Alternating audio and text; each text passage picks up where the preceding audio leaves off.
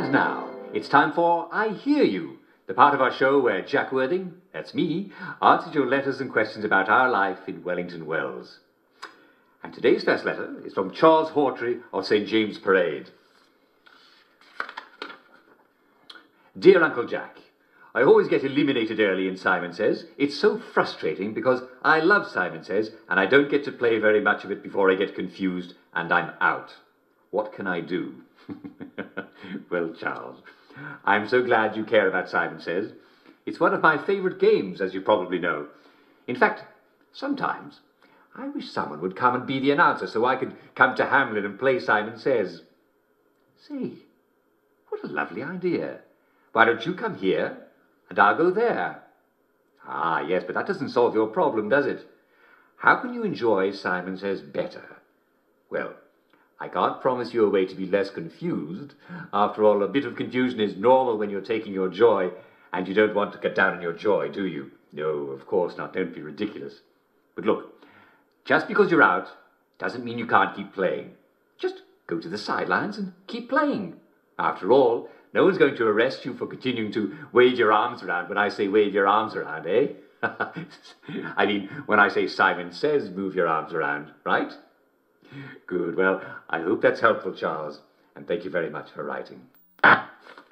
Here's another letter from Mrs. Julian Overshaw of St. Giles Crescent. Mrs. Overshaw writes, Dear Uncle Jack, I found the most peculiar thing in my garden. Perhaps you can help me identify it. It has the general shape of a garden gnome. That is, it is short and squat and has a rounded pointy top, just like a gnome's pointy hat. But it's smooth and metal, and nothing is painted on it. What is it? Should I make it into a lamp? If I get the hat off, it would make a perfect umbrella stand. I think I can get the hat off if I heat up the bottom part in the fireplace. What do you think? Oh, well, Mrs. Overshaw, I think what you might have here is an unexploded artillery shell. So, no, my dear, I would not particularly recommend heating it up in the fireplace. In fact, I would recommend not touching your garden gnome any further. Especially, do not drop it or drop anything on it.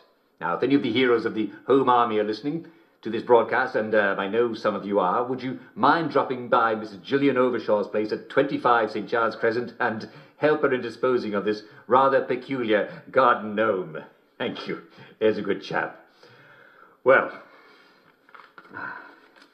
this one is from Mrs. Susan Brimble of Northumberland Passage. Dear Mr. Worthing. Oh, Susan. There's no need to be so formal.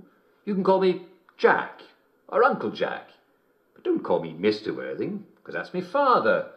And definitely don't call me Mrs. Worthing. Anyway, dear Mr. Worthing, my husband stays a really long time in the bath. He comes home after work and immediately runs a bath. And he stays in it until it's time for dinner. Sometimes he even stays in there after I tell him it's time for dinner. Last night, I even brought him his dinner in the bath, and he left it there on the side of the sink. What's a wife to do?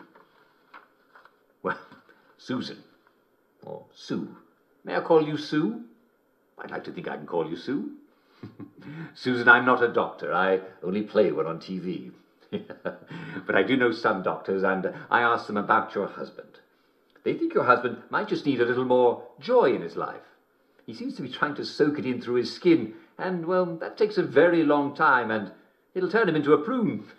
So please be sure that your husband pops a joy or two when he wakes up, and a joy or two before he goes to bed, and I think you'll be seeing a lot more of them in a considerably drier state. There are very few problems that joy won't make better. All right, Susie? Good. Well, I'm afraid we've come to the end of our time. Tune in again tomorrow for more cheery answers to your questions about your life in Wellington Wells.